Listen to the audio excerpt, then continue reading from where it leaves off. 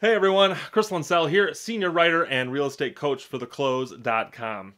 I was browsing Instagram this morning and some photos from Eric Simon, better known as the Broke Agent, popped up in my feed. Now, if you don't follow the Broke Agent or any other of Eric's accounts on Insta, honestly, you're missing out because this is the sort of content we all need right now. The Close is lucky enough to count the Broke Agent as a contributor from time to time. So, for some fun, my team has pulled 8 insane listing photos that Eric has highlighted on one of his hilarious feeds called Bad Real Estate Pics. And I'm going to react to them. And we're all going to laugh a little bit together because honestly, if you can't laugh as a realtor, then you wind up drinking an entire bottle of wine on a Wednesday evening, which isn't good for your showings on Thursday morning. Not that I'm speaking from experience or anything. Anyway, okay, team, bring it on. Let's see what we got first.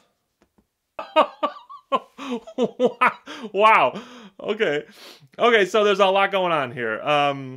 Well, I did have a fantasy as a kid to one day live in a treehouse, so I guess technically this fulfills that. What I really want to know is whether or not anyone's really using the counter space there behind the tree.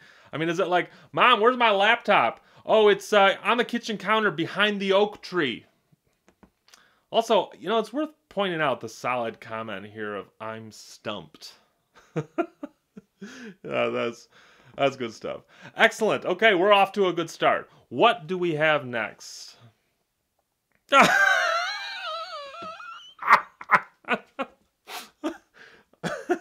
I have a lot that I want to say here, but let's just start out by sitting back and enjoying the brilliance of Eric Simon's first comment, which is OnlyFans.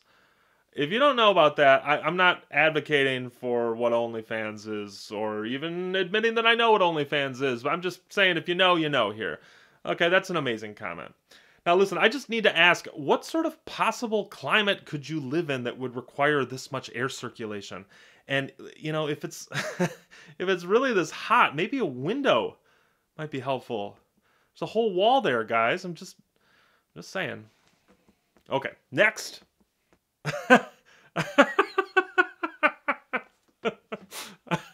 Yes. This is what my soul needs right now. Honestly, I can't even be mad at the real estate agent about this one. I mean, you gotta give this one to the builder, because there was a builder somewhere that was like, I'm all out of spots for a window seat in this house, but by God, I'm gonna get one in here. So how about right next to the toilet? This is just beyond my comprehension. And again, Eric Simon, Broke Agent, you're slaying me with these comments here. Tranquil viewing area. I mean, stop it. You're going to make me have to go. Well, I mean, Okay. Anyway, moving on. Guys, I think we have, is this the right photo here? Okay, I'm a little confused. Okay, hold on. So I'm reading here. This is an image that was grabbed from Realtor.com on a live listing in Yelm, Washington. Reportedly, the listing agent accidentally uploaded a picture of a breakfast burrito for a new listing. Okay, well, okay, so I have a few questions, I guess. First of all, this looks delicious. Where can I get one of these? I'm a big fan of breakfast burritos. Second of all, in order for this to happen, I'm going to put myself in the place here. The realtor who uploaded this had to have had this picture of a breakfast burrito saved on their computer somewhere, likely in like the same places that they're saving their listing photos. So I guess my question here is, why are we saving pictures of breakfast burritos on our computer, and why are they intermingling with our listing photos? I don't know. Maybe this is a win for the breakfast burrito industry here. Because, I mean, hungrily I say, bring on the next photo here. What? Oh man. This is unique on many levels, I guess. I don't care what you want or don't want in your home. Everybody's got different tastes, but there was a realtor somewhere when they were uploading these photos who was like, you know what, we need a picture of this. This is going to do something for us. And you're right. It's doing something, all right. Yeah. Yeah, I like the levels. I'm a fan of this. Shout out my team over there. You guys, we're getting some good quality photos here. I like this game. Let's see what we got next here. Yeah. Yes. Yes. Okay. So I am a Seinfeld fan, and I see the connection here. Levels, Jerry. Levels. If you don't know what that phrase means, don't feel bad. Go and Google levels, Jerry, levels, Kramer, and you'll see what I'm talking about. I'm a Seinfeld devotee, so honestly, this doesn't seem that out of line to me. In fact, I think I'd buy this house. I'm feeling pretty good about this.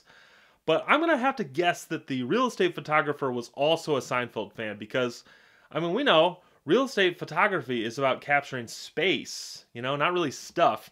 And this is clearly just a picture of Kramer. I'm not complaining. I'm just saying. Also, is anyone else like super intrigued about the walls in the shower? What is going on in there? We need to know. If this is your house, email me. I need to know what's happening in there. Okay. What do we got next here?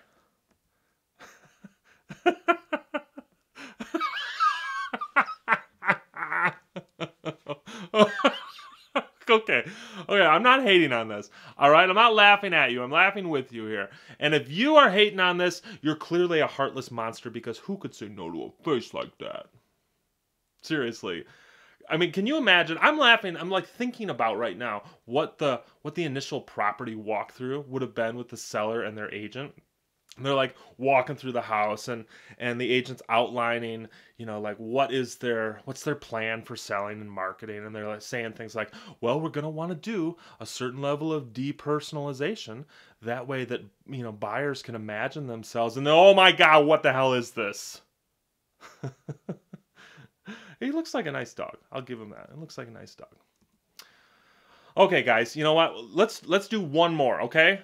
Give me one more. Okay. So, there is a lot to take in here. I'm going to just start off by agreeing with Eric's first comment here, which is the carpet in the kitchen. This is a no-go, okay? I mean, if you've ever cooked, like, anything, you know that carpet doesn't belong here, guys. But I gotta be honest. I'm looking at this. There's something about this photo I kind of love. Like, this house is giving me that distinct, like, local family restaurant in the 1980s vibe. And I am here for it, guys. I would totally eat a likely overcooked steak and a baked potato sitting in this kitchen. I mean, am I wrong? Would you eat there? I mean, I'd eat there. There's some nostalgia happening for me, guys. Okay.